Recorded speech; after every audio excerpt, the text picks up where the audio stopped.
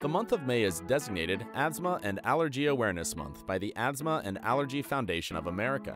In addition to raising awareness, this year's theme is Knock Out Myths, which is intended to dispel myths about both conditions.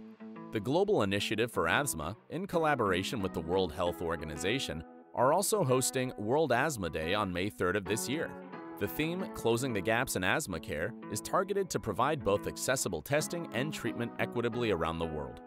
Allergy and asthma medications can be quite expensive, even with generic options and/or insurance. But RxLess can help. Offering discounts on all prescription medications, RxLess can save you up to 88%. Learn more about the RxLess prescription discount program by visiting www.rxless.com.